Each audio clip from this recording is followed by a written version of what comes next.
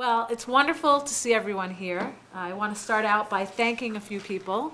Certainly the folks at MathsWorldUK and folks at the University of Leeds who were wonderful to step up and host this second conference. 2 years ago we were in Dresden, and it was just a wonderful opportunity to meet people from around the world who are doing maths outreach and trying to open maths museums or already running maths museums.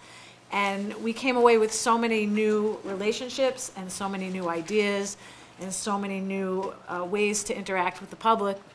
And so I hope this will be as exciting and as productive for everyone.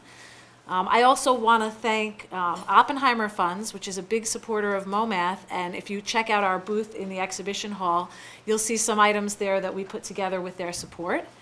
And I also must thank a couple of other people, my colleagues Glenn Whitney and Tim Nissen, who are here with me, without whom there would be no Museum of Mathematics. So my thanks go out to them as well. But also, thanks to many of you in this room, I can point to Herr Beutelspacher, sitting over here, who really his museum, if you haven't been to in Gießen, Germany, is a wonderful place to visit. And it was Glenn's visit there that I think was inspirational toward the idea that ended up becoming the National Museum of Mathematics in New York. And we have visited many museums over the years and picked the brains of many museum executives and many folks who do maths outreach. And all of that has gone into helping us create a Museum of Mathematics in the US. Even as recently as this past week, we visited with 4 different museums right here in the UK. And so that continues, and I would encourage everyone to pay that forward. So if people in this room help you, and you hear other people that want to get involved with maths outreach, please do continue that and pay it forward. Along that note, we have 2 years for Maths Contest, for the new name of the next matrix, or the new acronym for matrix. We have 2 years until the next conference, which we hope will be in the summer of 2018. What we don't know yet is where it will be. So if you're sitting out there thinking that you've got the perfect place to host, please do come and speak to me before the end of this conference, and we'll see if we can get the ball rolling. People wanted to know what's new at MoMath, and one of our philosophies is always, it's better to show you than to tell you, and so I have 2 videos that I thought I would share. The first one is an event called Solstice Stars. We wanted to do something to celebrate mathematics and the winter solstice. And so rather than telling you,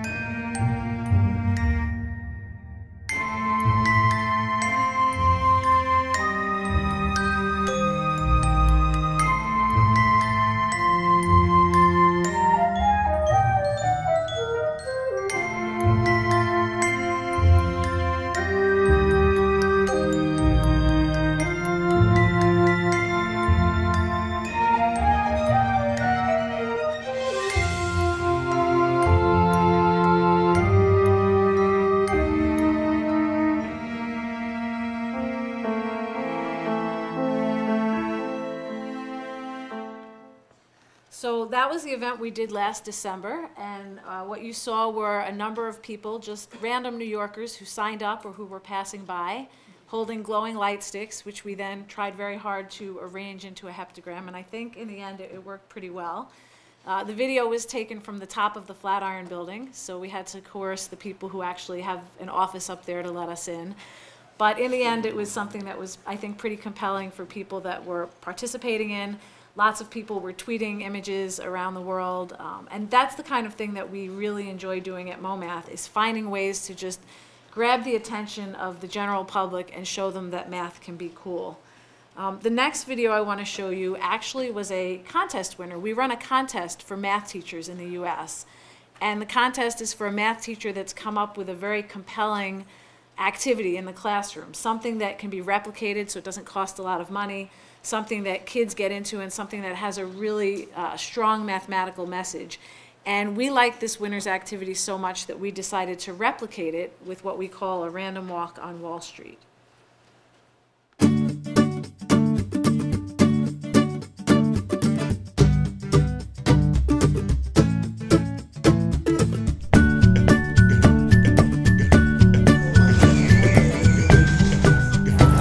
hang on to our dice.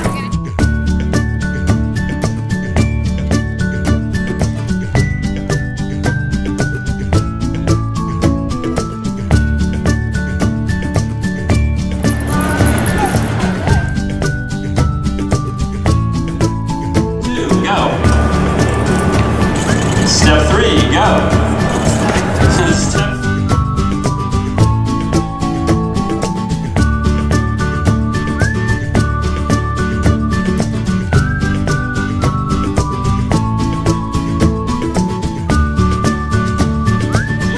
Oh man.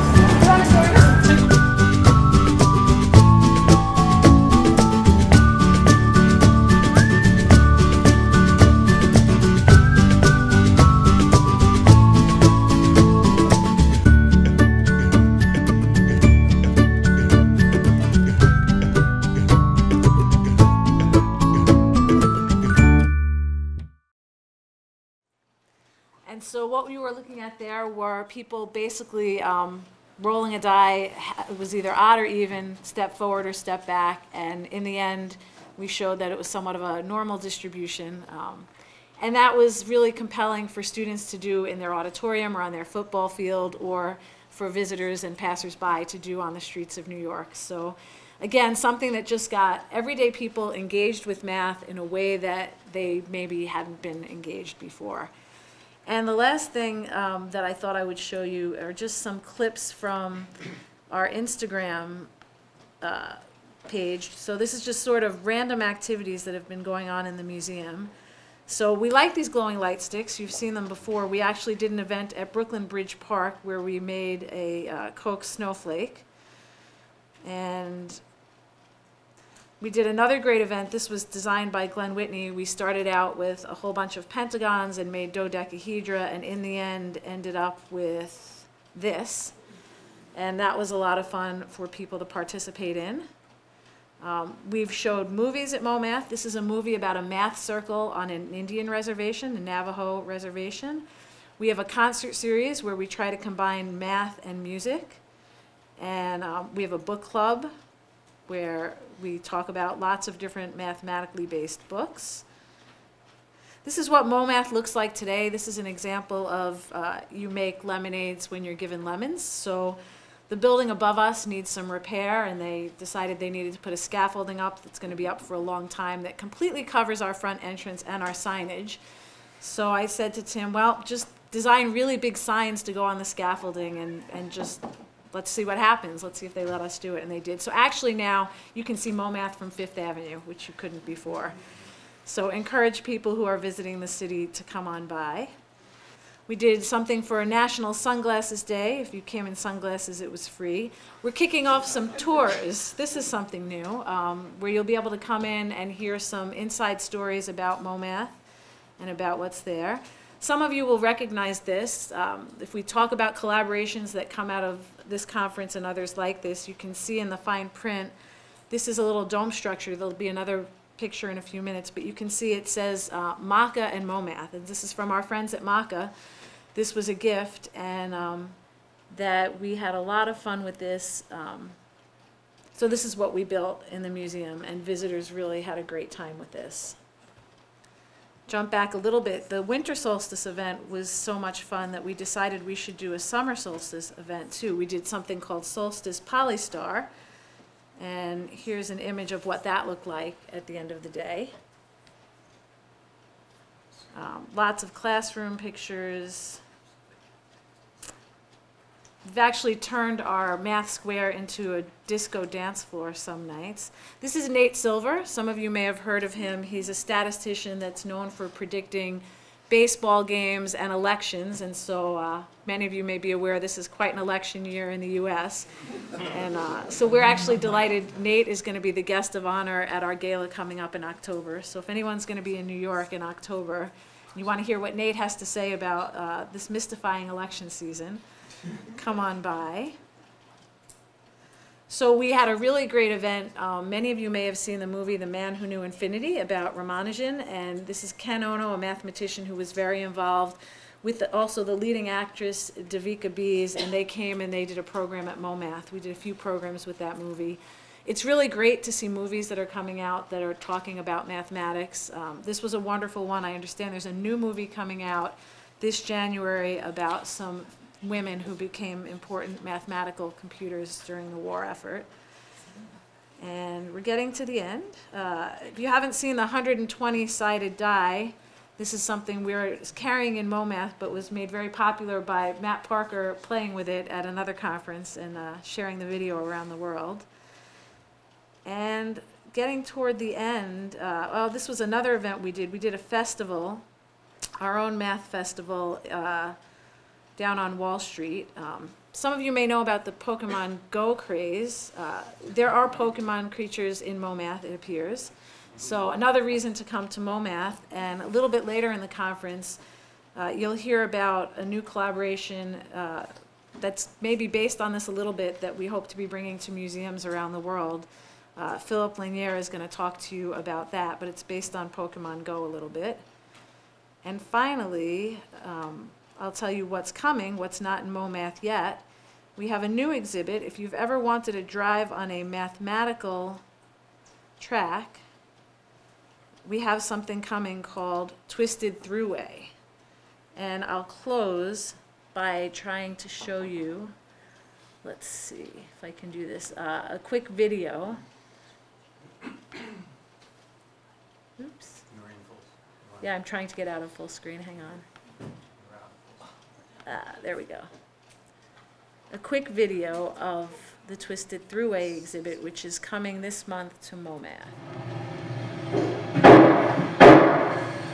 So what you're seeing is a car driving, but you're also seeing a point of view camera that's mounted in that car as it's going around the Mobius strip. So the view does become upside down at some point.